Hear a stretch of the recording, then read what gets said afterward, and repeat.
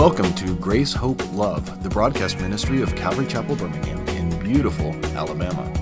I am so glad you've chosen to join us as we explore the Bible verse by verse and chapter by chapter. Through this ministry, we are reaching thousands around the world with the amazing, exciting, and life-changing Word of God.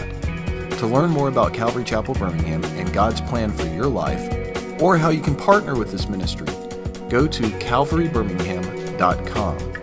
Today, God has an extra special message just for you. So grab a cup of coffee, pull up a comfy chair, open your Bible, and let's dig in.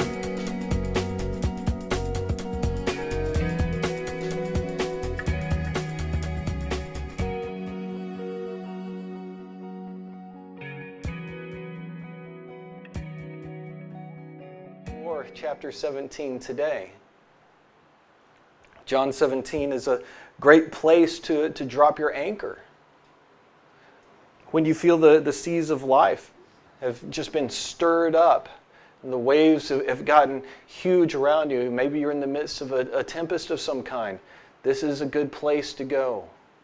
Jesus' disciples, they knew about storms and they knew about tempests, and after the upper room discourse and following Jesus down towards the Garden of Gethsemane, where we'll see in our next chapter, Jesus is betrayed and arrested. You know, they need some place where they could set their anchor because that storm was nearing. Jesus prayed aloud here on purpose to give them that place. In the Gospel of Mark, we're told of a time when Jesus and his disciples took a boat to cross the Sea of Galilee. And on their way across, as Jesus slept, a great windstorm arose and the tiny ship was tossed. If not for the courage of the fearless crew. That's not how it happened, is it? The fearless crew, they freaked out. And they shook Jesus awake. And they said, "How can you be sleeping? Can you not see that all is lost?" Not those exact words, but that's what they meant. That was the gist of what they said. Mark 4:39-40 says, Jesus then arose and he rebuked the wind and said to the sea, "Peace, be still," and the wind ceased. And there was a great calm. But he said to them, "Why are you so fearful? How is it that you have no faith?" When they set out on that voyage, Jesus said they were going to cross to the other side. That was a promise he was going to keep. Remember that storms come not necessarily because we have done something wrong or because we have been disobedient. In fact, Warren Wiersbe, he observed that Jonah ended up in a storm because of his disobedience, but the disciples ended up in a storm because of their obedience to the Lord. You know, storms are an opportunity for us to have great victory. And since Philippians 4 says, "I can do all things through Christ who strengthens me," let's go ahead and get this idea of success and failure in Christian life out of our vocabulary. Our tendency is to think of things in those terms. Terms of success, terms of success, terms of failure. You know, but God looks beyond those things. He gets to the real heart of the matter. That's why God's promise to us of Romans 8:28, of Jeremiah 29:11. That's why these promises and other scriptures, that's why they seem to defy our understanding. In fact, I think we can say with confidence that once we have accepted Jesus as our Lord and our Savior, we can drop the idea of success or failure because our lives now belong to the one who already purchased victory for us with His own blood. So then, what do we call those times when we are facing trials? Or what do we name those storms of life that send us to the bottom? How about opportunity? You see, as painful as storms can be, there are often win-win situations in which even if our faith is shaken, so long as we go to Jesus, He will make the most of the moment, redeeming that storm so that instead of evil, there's good.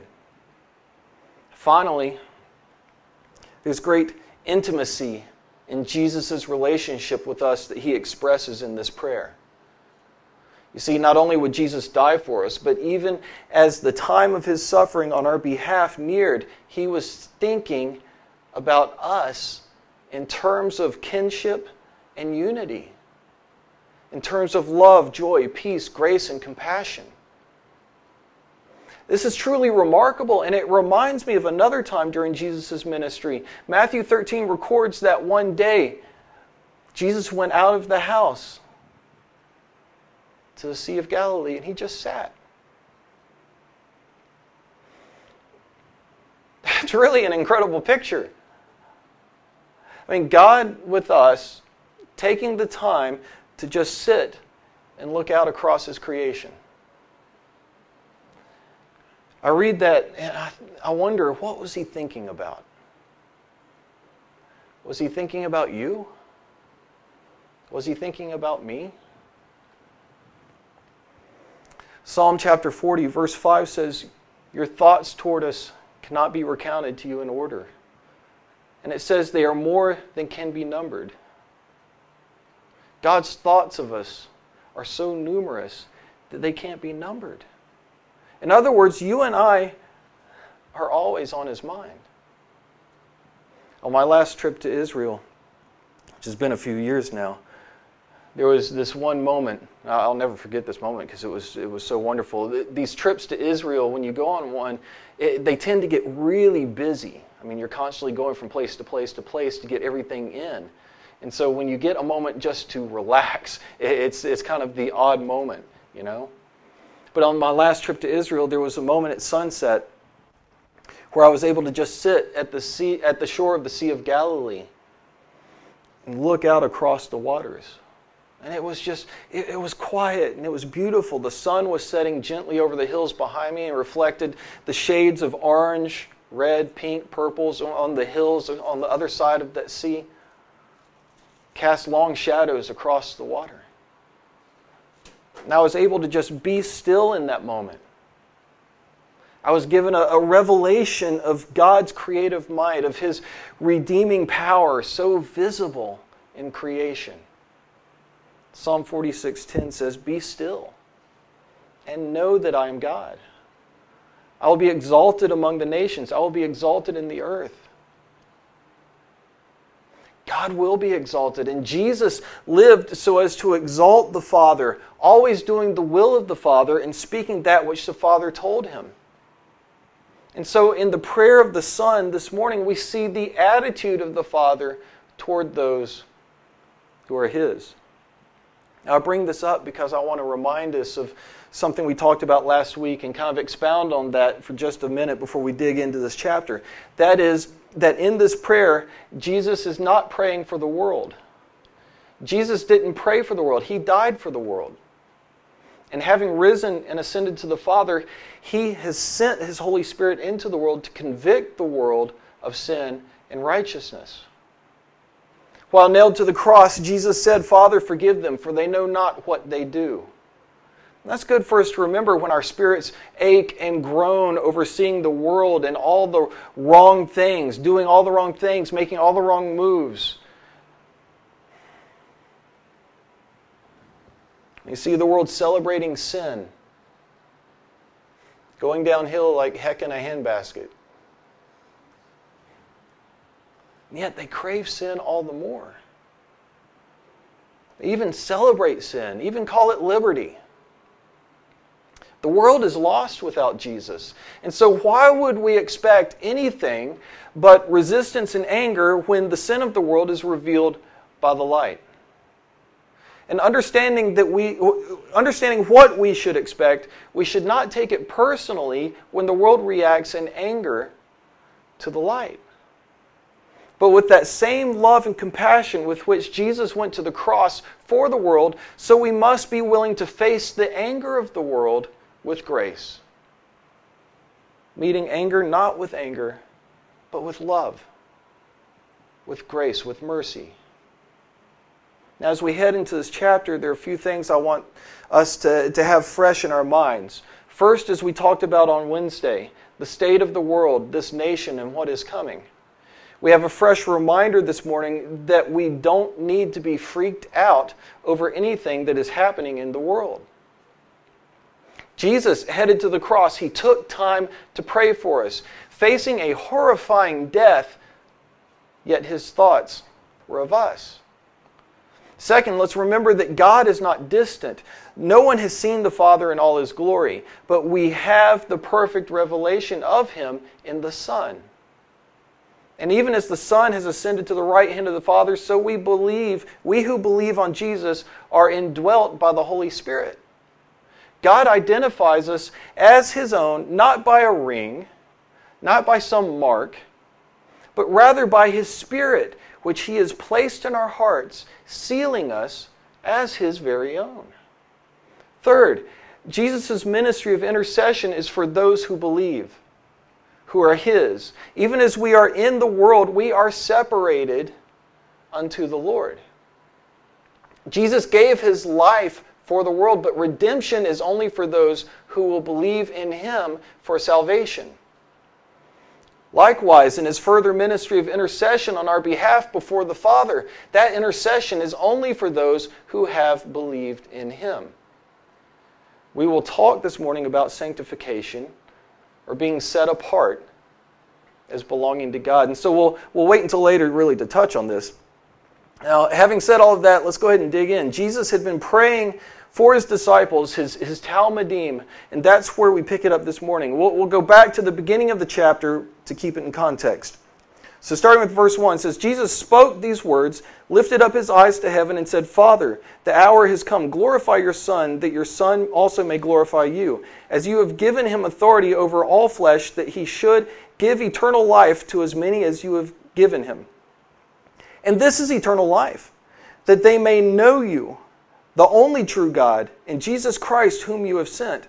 I have glorified you on the earth. I have finished the work which you have given me to do. And now, O Father, glorify me together with yourself with the glory which I had with you before the world was. I have manifested your name to the men whom you have given me out of the world. They were yours. You kept them to me, and they have kept your word. You gave them to me, and they have kept your word. Now they have known that all things which you have given me are from you. For I have given to them the words which you have given me, and they have received them, and have known surely that I came forth from you, and they have believed that you sent me. I pray for them. I do not pray for the world, but for those whom you have given me, for they are yours. And all mine are yours, and yours are mine, and I am glorified in them. Now I am no longer in the world, but these are in the world, and I come to you, Holy Father, keep through your name those whom you have given me, that they may be one as we are. So we left off last week in verse 9. And so from verse 6 through 11, Jesus is speaking of unity. That of the Godhead, the Father, the Son, and the Holy Spirit, as well as the unity of disciples and believers. Now what Jesus is not speaking of is unity between light and darkness, morality and immorality, good and evil, or between the world and Christians. Jesus is talking to the Father, praying that those who are His will be in unity. This is an exclusive statement by Jesus. It excludes Christian unity from those who do not belong to Christ. And let me preface this by saying that whether or not someone belongs to the Father is a choice that person makes by either rejecting or submitting themselves to Christ. There's a movement about, and really has been to some degree for a long time, to promote peace and unity by creating a melting pot of beliefs by merging Christianity with other things. Chrislam is probably the most familiar these days because it's getting the most attention right now. But if you go back, you look through Christian history, you'll discover that there has always been certain wolves among the church who have sought to bring in Spiritism, Wicca, other things that have no business in the church. And this goes back a long time in history. So we see that today, and also the idea that by watering down the offense of the gospel, more people will receive the gospel. The problem is that those very things that make the gospel offensive are also the key components to the gospel. And so a watered-down gospel usually leads to unrepentant, false conversions based on an incomplete understanding of repentance and submission to Christ. In America and around the world, there are movements underfoot to subject clear biblical doctrine to interpretation and change based on cultural opinion. We find religious pluralism making inroads in the church today. Religious pluralism is wrongly thinking that Jesus is just one of several valid ways to God. Subjectivism is gaining. Subjectivism is saying if I can't know what's really out there, I'll just have to form my own beliefs based on my own thinking, based on my own feelings, based on my own desires and my own circumstances. Pragmatic religion is a major force in the church today. If it works, then it must be right, whether it contradicts the Bible or not. A good example would be having secular music during worship because it brings people to the church. Therapeutic religion says it's God's job to make us happy. And so pastors should then be cheerleaders instead of being teachers and shepherds. Finally, there are other things like materialism and placing style over substance. These lead to congregations more concerned with being entertained than growing in God.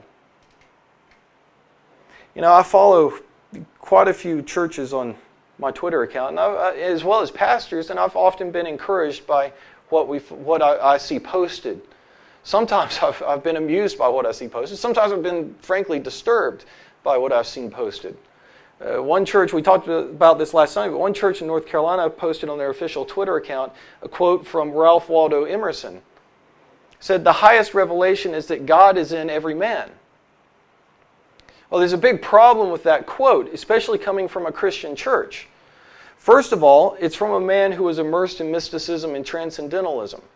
Secondly, it contradicts the Bible. So the fact that it was posted on the official Twitter feed of a church is disturbing to me. Now, we talked about that last week, so I'm not going to really delve into that, but know that the Bible disagrees with that statement. And that statement that God is in every man. The Bible disagrees with that. If you want to know how, if you missed last week's teaching, go back and listen to that, and I explained it. Now, another tweeting pastor this past week quoted the Spiritist Wayne Dyer. This quote was, "If you are living out of a sense of obligation, you are a slave." Now, Wayne Dyer meant that quote meaning both obligation and slave, these things are negative. And in that quote, the fact that pastor tweeted that, I have to assume that pastor agrees with that sentiment. Now, a baby Christian who reads that or hears a teaching using that quote may conclude that he bears no obligation to God, nor any need for righteousness. But the Bible speaks of both our being obliged to God and our being slaves of righteousness. Romans 6:18 says, "And having been set free from sin, you became slaves of righteousness." Romans 12:1-2 says, "I beseech you, therefore, brethren, by the mercies of God, that you present your bodies a living sacrifice, holy and acceptable to God, which is your reasonable service. And do not be conformed to this world, but be transformed by the renewing of your mind, that you may prove what is that good and acceptable and perfect will of God." There's a fallacy about these days that teaches that serving God out of love has to exclude any feeling of obligation. That love and obligation can't go hand in hand. That if you're in any way serving God because you have a sense of obligation to Him, then you must have a problem with love. You know, that same sentiment has ended a lot of marriages. Because sometimes you fall back on obligation. Now, obligation is the recognition of a noble calling. It's a recognition of a heavenly purpose. And when obligation does not seek to win approval, but to demonstrate thankfulness for approval, obligation then is by love and from love, demonstrating a productive and fruitful relationship between the source of love and the beloved. It bothers me for a church or a pastor to be tweeting those things because it has the potential of misleading so many. But you know, these things are emblematic of the ecumenism that we see today, the apostasy that's on the rise in the church today. And these are the things that are coming out of many seminaries today. Be very careful with any teaching that adds to or takes away from the Scriptures that God has given to us. Verse 11 says, "Now I am no longer in the world, but these are in the world, and I come to you, Holy Father. Keep through your name those whom you have given me, that they may be one as we are." See, Jesus prays for unity in the body of Christ, yet at the same time we cannot be united with anyone who opposes Christ. Jesus is not saying that we should pursue unity with those who deny the clear teaching of Scripture, or that since we are in the world, we should look and act like the world. But as the Father and the Son are in union, so also Jesus prays for us to be in union, and that is not a forced union, or a union that causes us to have to pretend or get along with someone who grates at our every nerve. This is the unity of true believers whom the Holy Spirit takes and baptizes into the body of Christ. In that body, we find people that we get along well with, and we also find people that really just get on our last nerve. Yet we are still brothers and sisters in Christ, the family of God in Christ. And so we set aside non-doctrinal issues, non-doctrinal differences, and when we are together worshiping God, we raise our hands together, we lift up our voices together, we learn together with no pretending and no pretense. Our minds and actions confirming our unity, for in Christ alone our hope is found. Even as Jeremiah said in Lamentations 3:24, "The Lord is my portion. Therefore I hope in Him." Jesus prays to the Father that we should be kept. And just as the Holy Spirit identifies us in the body of Christ, so also the Holy Spirit seals us as belonging to Christ. In John 10:27-30, Jesus said, "My sheep listen to my voice. I know them and they follow me. I give them eternal life, and they will never perish. No one can snatch them away from me, for my Father has given them to me. And He is more powerful than anyone else. No one can snatch them from my Father's hand.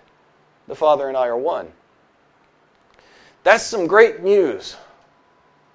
There's no terror, there's nor fear, there's no stumble, nor fault.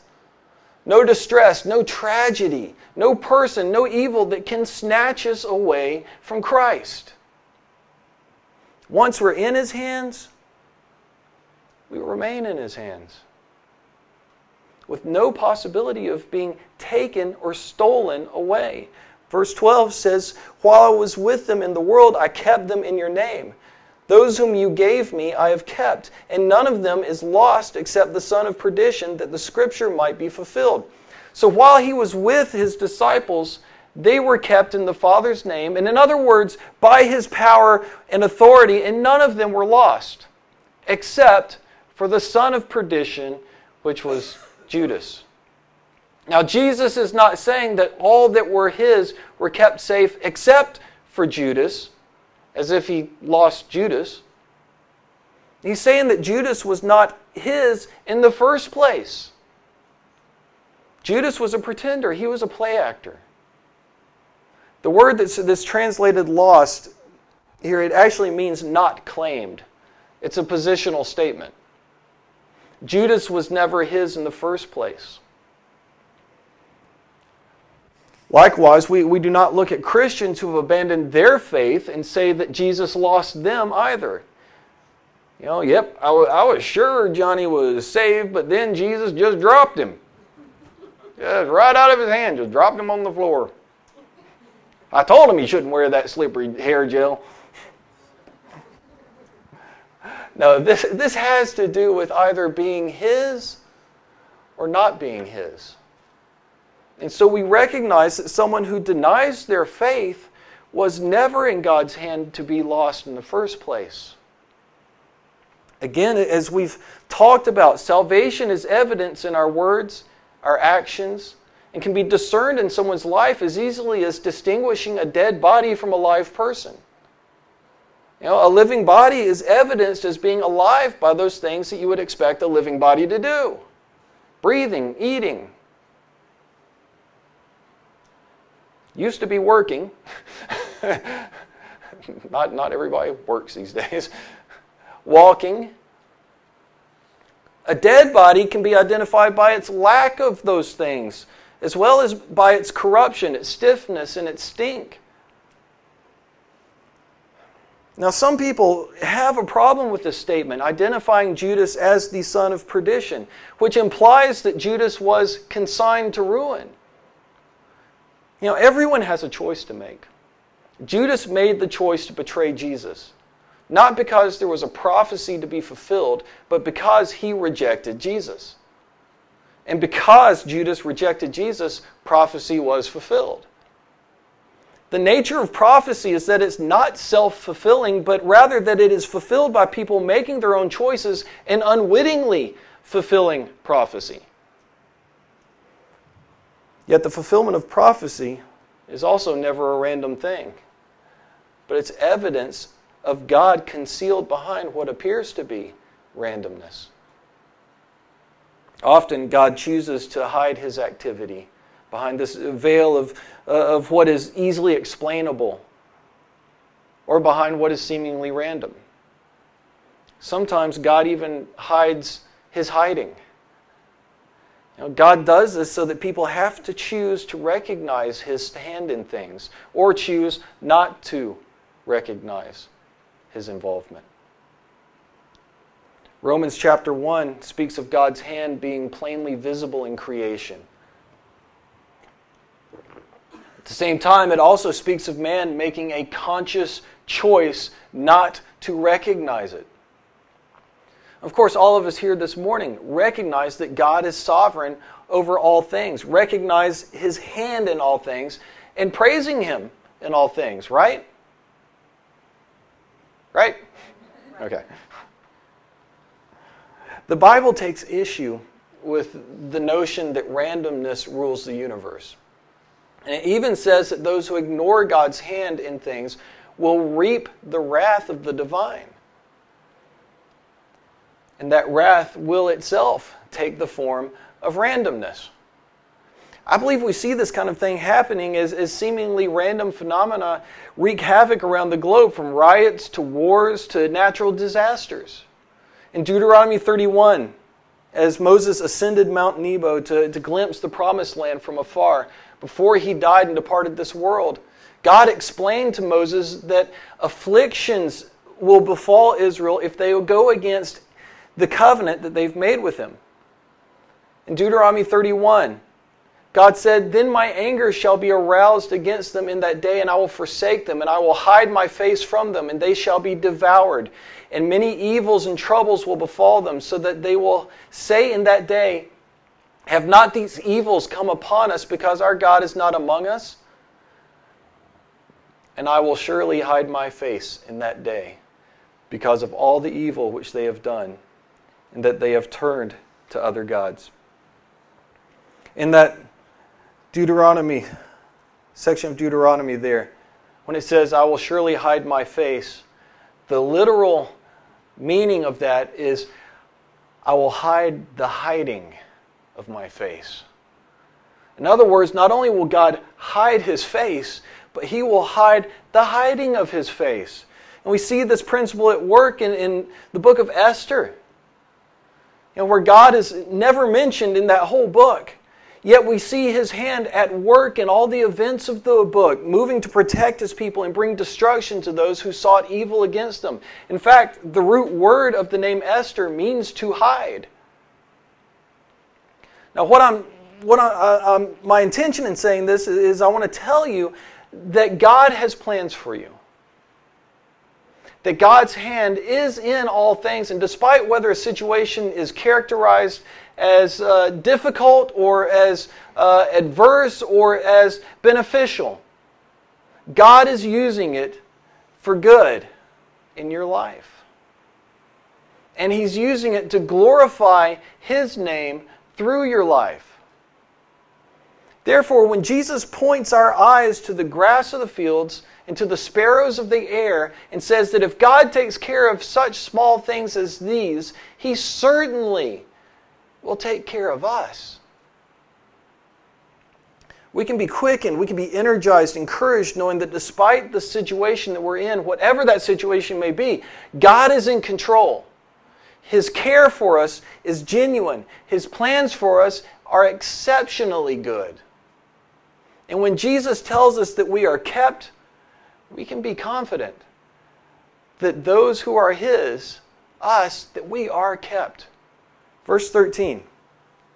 But now I come to you, and these things I speak in the world, that they may have my joy fulfilled in themselves. Jesus says, hey guys, you need to listen to this. I'm praying out loud for your benefit.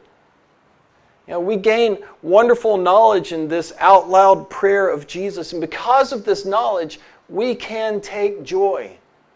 God never intended for Christians to be prudes, to be uptight. He never intended for us to be joyless. In fact, Jesus was a very joyful person. If you were to walk up to a non-believer and ask if Jesus was a joyful person, there's a very good chance that they would answer that no, He was not. Yet in Jesus' time ministering on the earth, we see Him constantly being invited to dinners, invited to wedding in Cana, invited to all these things. We see crowds assembled around Him. That doesn't happen with people who are just angry and dour all the time.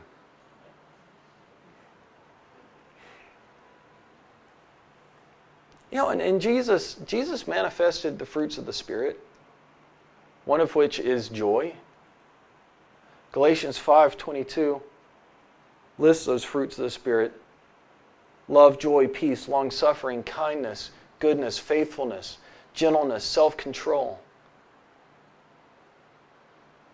All these things ring true for Jesus.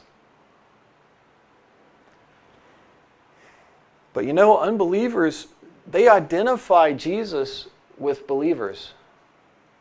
After all, Paul wrote that we are Christ's ambassadors. And so I think any impression that Jesus was not joyful can be attributed to some unfortunate interaction with a Christian who just wasn't joyful. Jesus' joy sprung out of this intimate relationship with His Father and the Spirit, and from His awareness of God's purposes. All things we see in this John 17 prayer.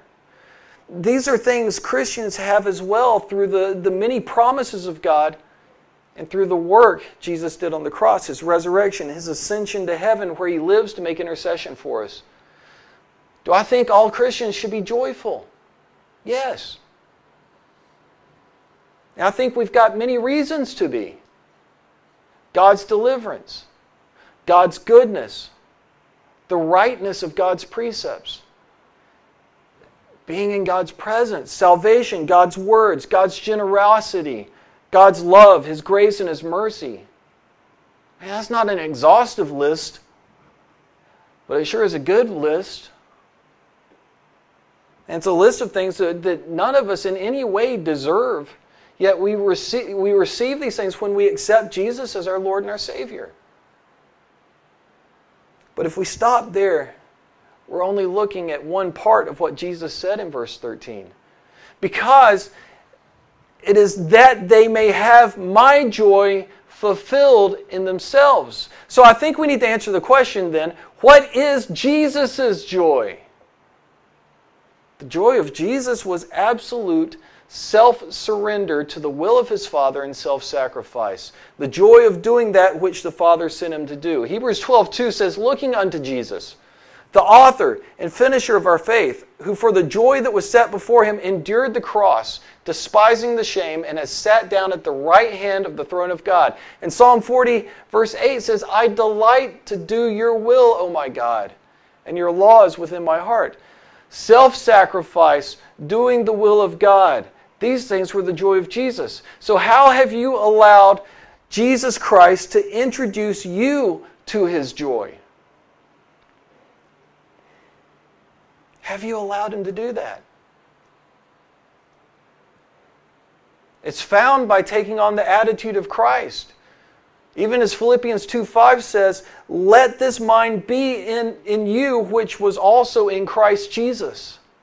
In other words, have the same attitude that Jesus had.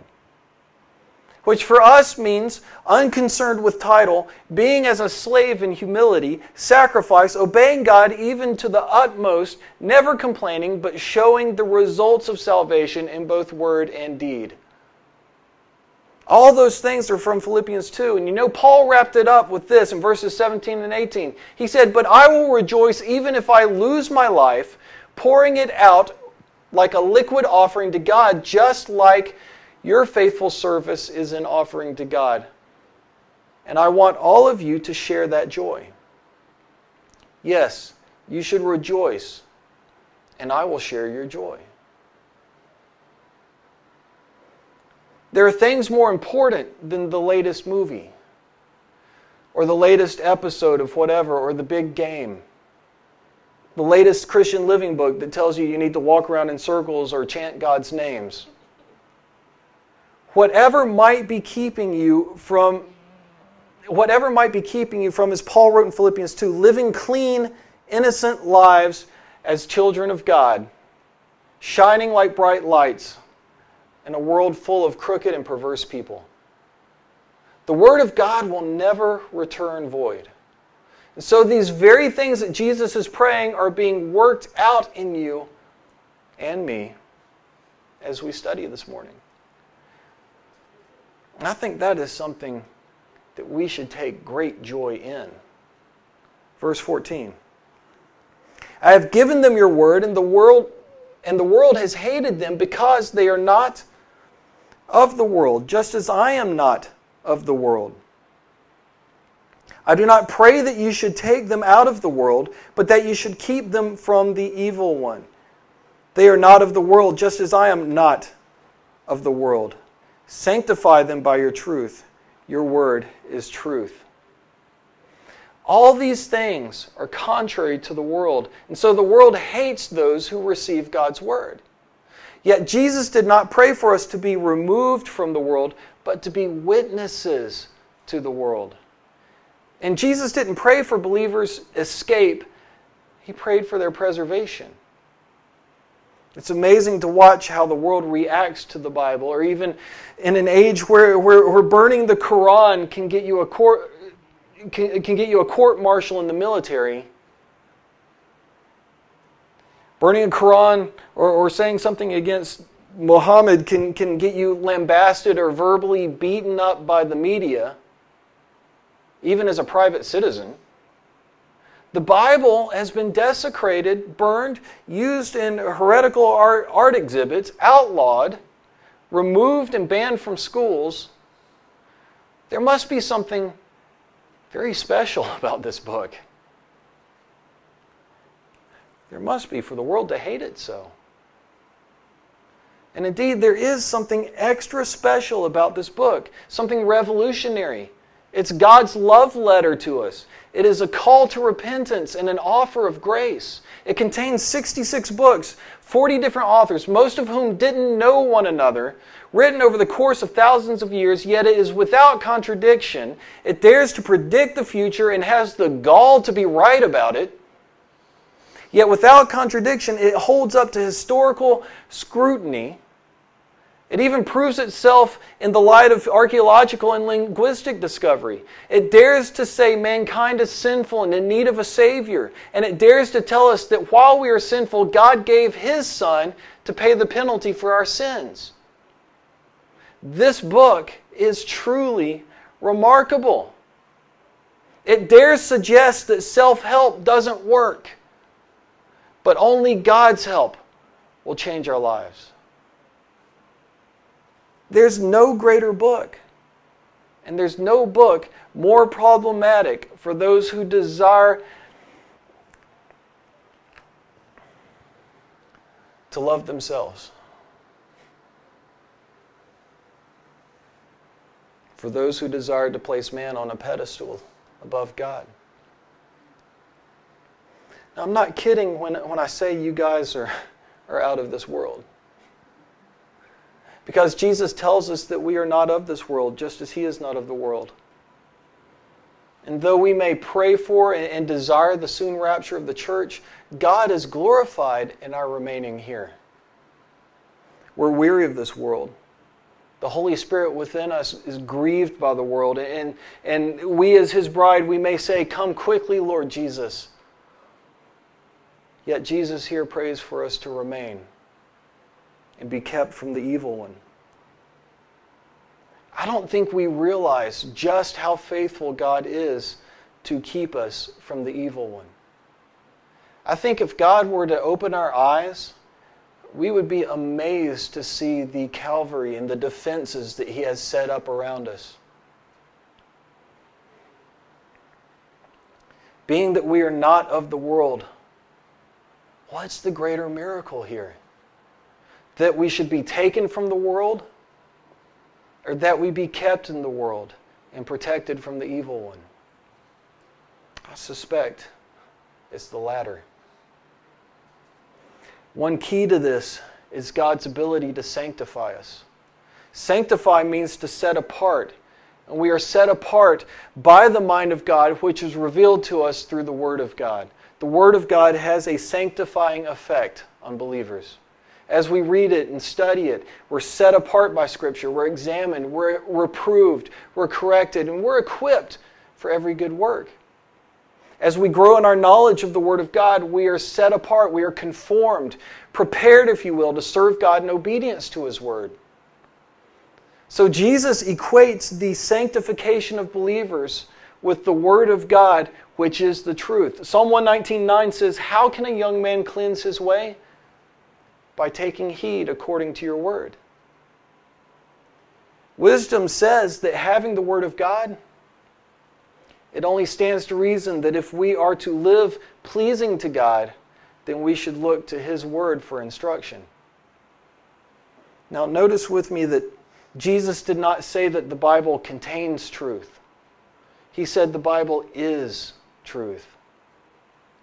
Many Christians today have been convinced, and sometimes by their pastor, that the Bible is a book of great moral stories or even just moral suggestions. To teach that is at best dishonest. It's deceptive.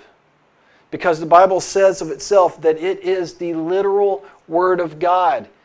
It says of itself that it is God-breathed. So like Jesus, who gave no means by which we can straddle a fence between believing in Him or staying in the world if we want to be saved, the Bible also leaves us with no means by which we can say it is a book of great moral truths, but it lies about being from God. If the Bible is not what it claims itself to be, then it's a book of lies. And anyone who then holds it up as a book of morals is a fool. And so either we live it or we leave it. God didn't give us a choice when it comes to His Word and living lives that please and glorify Him. Now, one more thing and we'll move on. Jesus says in verse 19 that He sanctifies Himself. Remember that sanctification is setting apart. And so when Jesus says He sanctifies Himself, He's saying that He purposefully set Himself apart for the work of the Father. In the manner in which He was separated unto the Father for the work of the Father, so we also must be set apart for the work of the Father. Verse 20. "I do not pray for these alone, but also for those who will believe in me through their word, that they all may be one, as you, Father, are in me and I in you, that they may also be one in us, that the world may believe that you sent me. And the glory which you gave me I have given them, that they may be one, just as we are one. I and them, and you and me, that they may be made perfect in one, and that the world may know that you have sent me and have loved them as you have loved me. Father, I desire that they also, whom you gave me, may be with me where I am, that they may behold my glory which you have given me, for you loved me before the foundation of the world.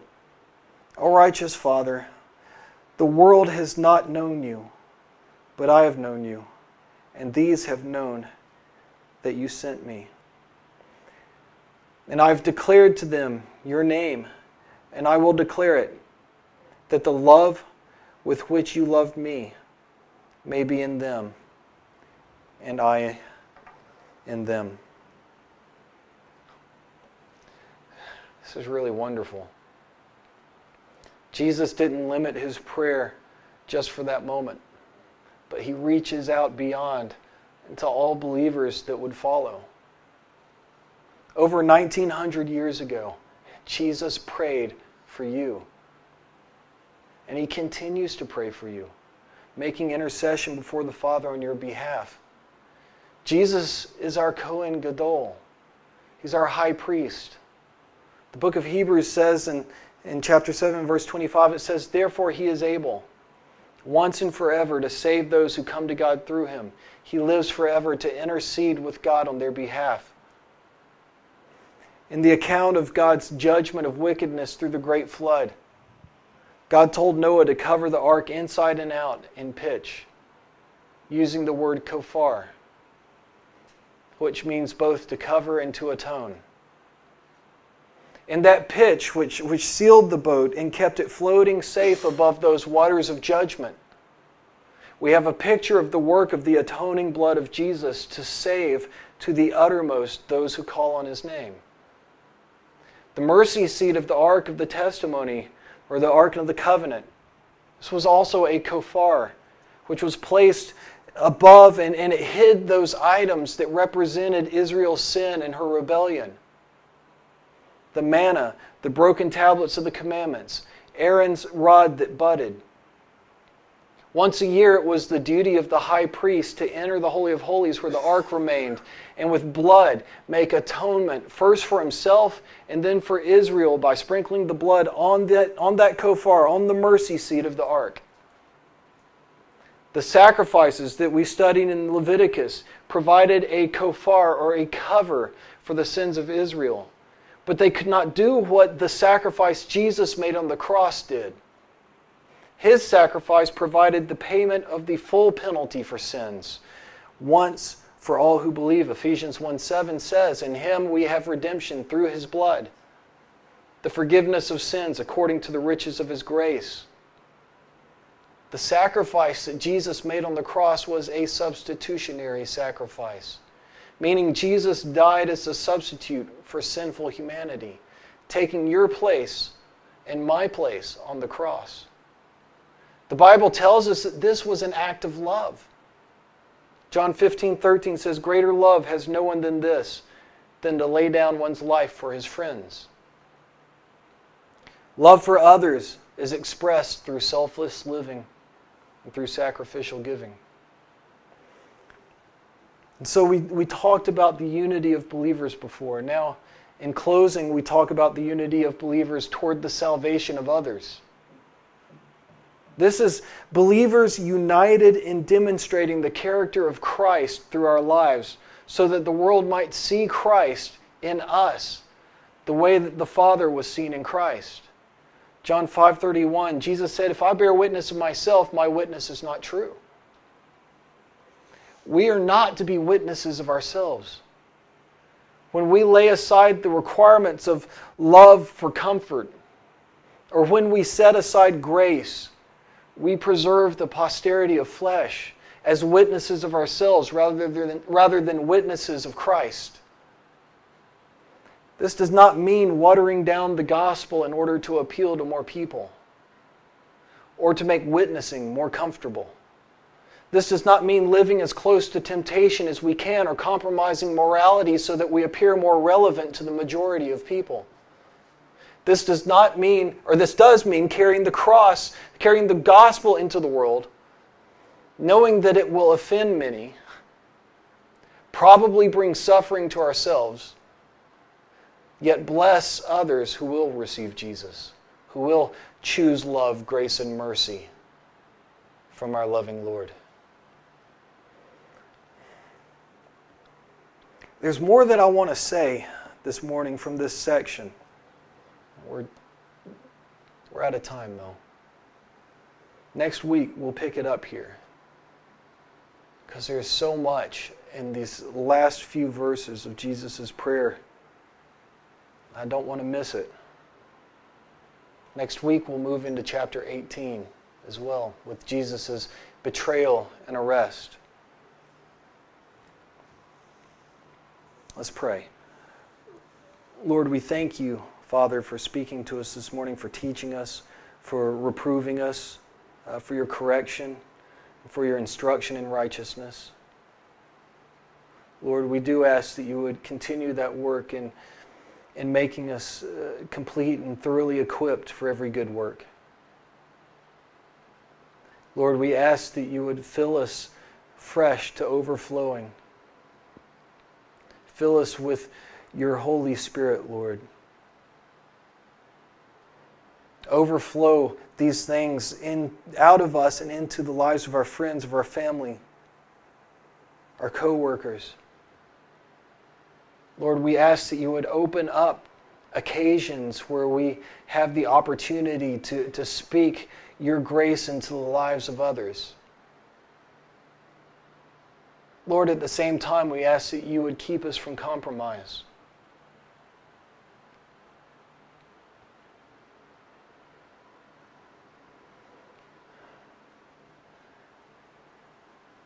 Lord, if there are those who are watching the video or listening to the podcast, we ask, Father, that you would do a work in their hearts,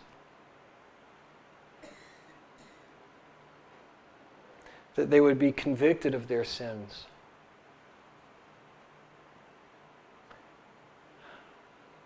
and that they would call out to Jesus for salvation. Lord, we give you this day. We give you our lives. We place ourselves before you. And we say, dear Lord Jesus, here I am, use me. Lord, we love you. May the Lord bless you and keep you. May he make his face and his light to shine upon you. May he lift up his countenance upon you and give you his peace, his shalom. In the precious name of Yeshua HaMashiach, Jesus, our Lord and our Savior. Everyone said, amen. Hi, I'm Pastor Sean, and I want to thank you for spending this time with us, learning from the Bible about God's amazing love for you and I. I hope you've been blessed by this and also challenged by today's teaching. I want to ask a favor of you.